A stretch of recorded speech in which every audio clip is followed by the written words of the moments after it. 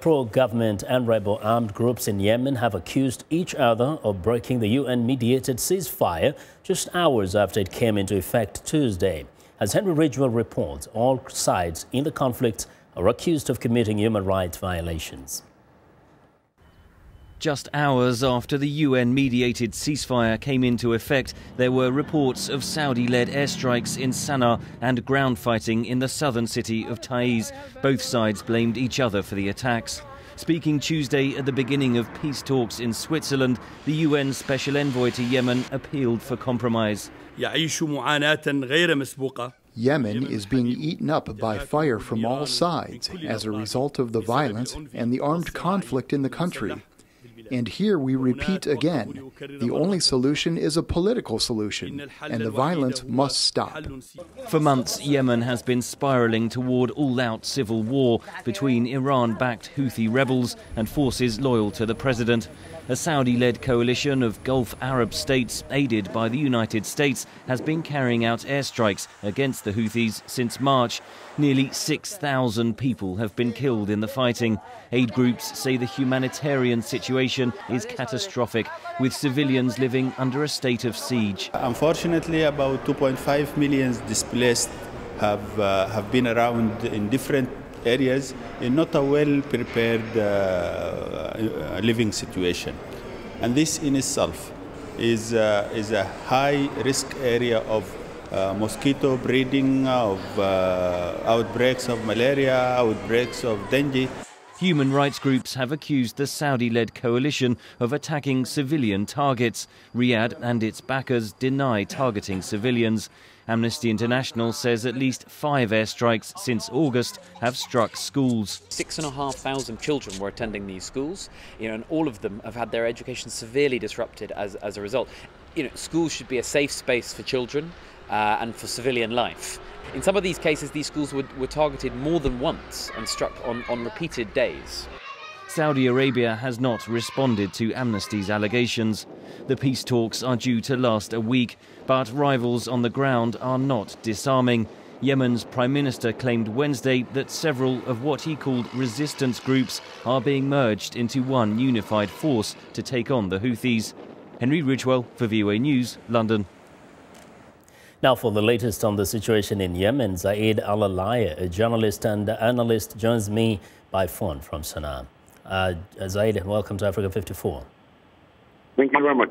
Now, we know that the men and women having talks in Switzerland said they had reached a ceasefire agreement. Do the people inside Yemen really seem to be paying attention to that ceasefire deal?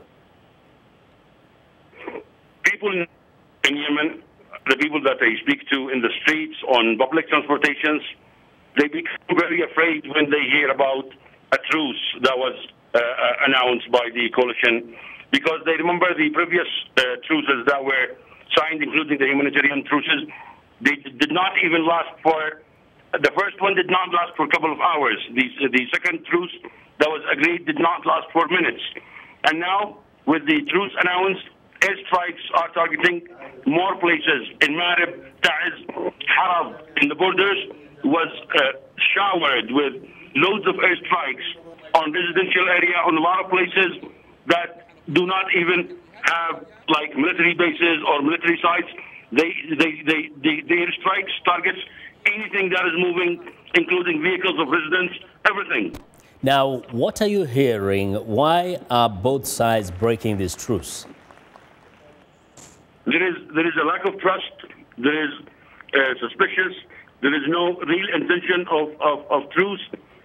Saudis still very arrogant that they could do a sort of gaining more grounds in order to improve the options of the people that are talking, holding talks.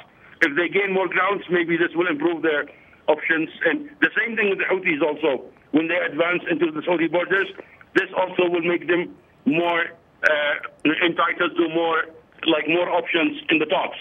Now, this is what mainly the two parties are working on. Are there any quarters that are floating any other idea of how to really resolve this problem in Yemen? Look, the choice is not in the hand of Yemenis. Yemenis do not have choice. if the big powers that are using Yemen, Iran, U.S., Europe, Saudi Arabia, if they want to stop this clash, stop this war, they will. But including the West now, everybody, including the UN, people are looking at, whenever they write something negative against Saudi Arabia, it's sort of using Yemen to blackmail Saudi Arabia for more funds, for the UN, for the U.S., for even a lot of Western media that were reporting about Yemen airstrikes. They surprisingly stopped, and they are not more.